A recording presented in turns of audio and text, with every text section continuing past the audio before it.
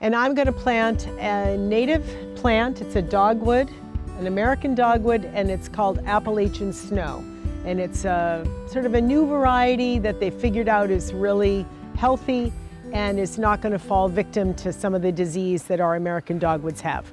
And if you can see this container, it's basically a bucket.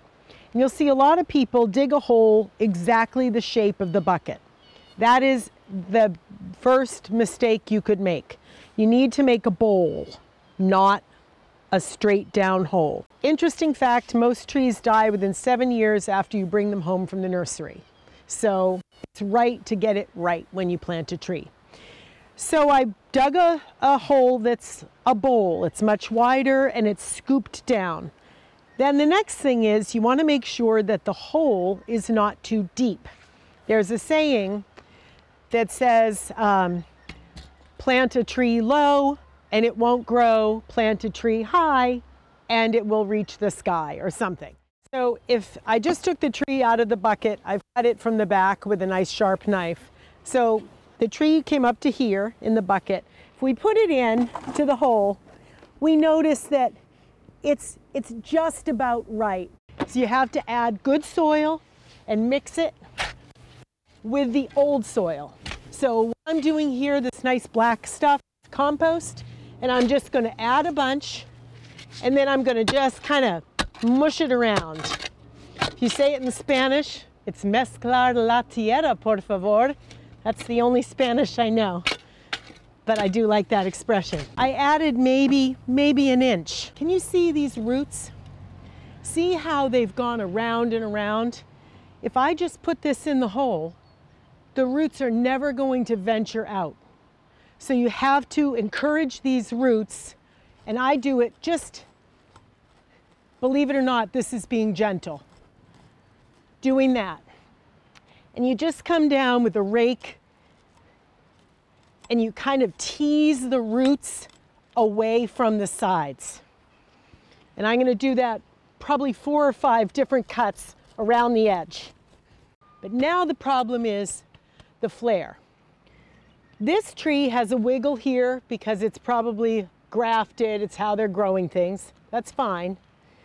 But the flare, which is when the tree goes out, you know when a kid draws a tree, they draw it like that?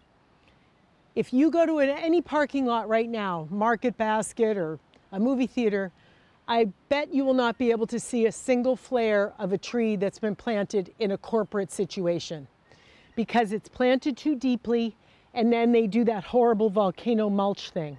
So if you see a tree like this without a flare, it's already too deep. So now what I do is I take the top and I somewhat gently move the mulch and the top. There's fertilizer and whatever else is on here. And I very gently dig until I can find the flare, which I just did. So I don't know if you can see that. It's a small tree. So the flare isn't, you know, huge. But that's the top of the tree right there. The most important thing is you don't bury that under soil. You don't bury it under mulch. It's got to be at the top. So I've put this in, and now I'm going to just take some flat surface-ish, okay? This is the top of the dirt, but this doesn't take into account mulch. It's too low. So this tells me I need to put more compost under. You start mixing the old soil with the new. And of course you want to spend a minute, make sure your tree is straight. So now basically I'm filling the hole, and the reason to add compost and the old soil is that if you add just compost, the roots will go out into the compost, but then they'll reach the wall of the container that you essentially made out of the old soil, and they won't go further. So that's another sort of trick and really important reason to add old soil with new compost. And while I'm adding compost, I'm going to talk about it. Don't bother with peat moss. You don't need any of it. All you need is compost. When you've got the hole, you know, half full, it's time to water.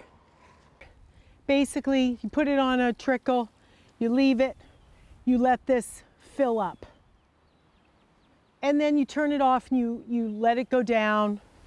If for some reason the water doesn't drain, pretty much plant it in clay, which is another reason why you have to add compost, because it really makes the earth more like a sponge. Now, if this was a B&B, I would turn the water on full pressure and I'd be washing the clay away from the stem of the plant, but it's not. And remember, we found the flare. You can really see it. Anyway, so you leave the water again until the water fills up, then you let it drain, and then we're going to fill the hole back up again. It's time to fill the hole up now, and as I go, I'm going to straighten the tree. And when you straighten the tree, it's important to look at it from a couple of different angles. So I just continue throwing the old soil and the compost.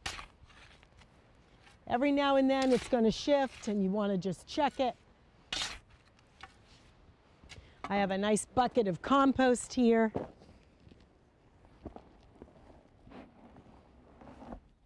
You just want to punch the soil down with your hand. There might still be water there, so it's a process. And I'm pretty much following the outline of the, of the root ball. You don't have to stomp up here. This is the plant, but this is where the hole is. So then you go around. And now I just found a big pocket and I shifted the tree. So now I have to make sure the tree is straight. Because if you don't do it now, you're going to regret it when it's too late and you can't move it. I'm going to wait, let the water seep down a little bit more. I'm going to come back and check this probably in an hour, and then I'm going to compost it. I'm going to mulch it. It's pretty upright, like, like a pretty vase of flowers. It'll grow up, and then as it gets older, it'll grow out. Of course, this will get wider, but it's a single stem tree. It's not a shrub form. It will make white flowers in the spring that are beautiful, and then little red berries in the fall that are lovely, but they won't last very long because birds and squirrels will eat them. Okay, so a couple of things to consider when you are purchasing a tree and then when you're figuring out where to put it. If you don't have a design and you're, sort of looking for a place, just remember that a tree, this little sweet tree, is going to end up being 20 feet tall with a 15 to 20 foot spread up in the sky. So if I put this tree next to my front door, it would look so cute right now. And then it would be a nightmare. And by the time it became a nightmare, I wouldn't be able to move it. So I would have to cut it or prune it so that it becomes completely misshapen. So remember that the whole beauty of being a gardener is you get the instant gratification of planting something, and then you get the long gratification of watching it grow, as long as it's in the right place.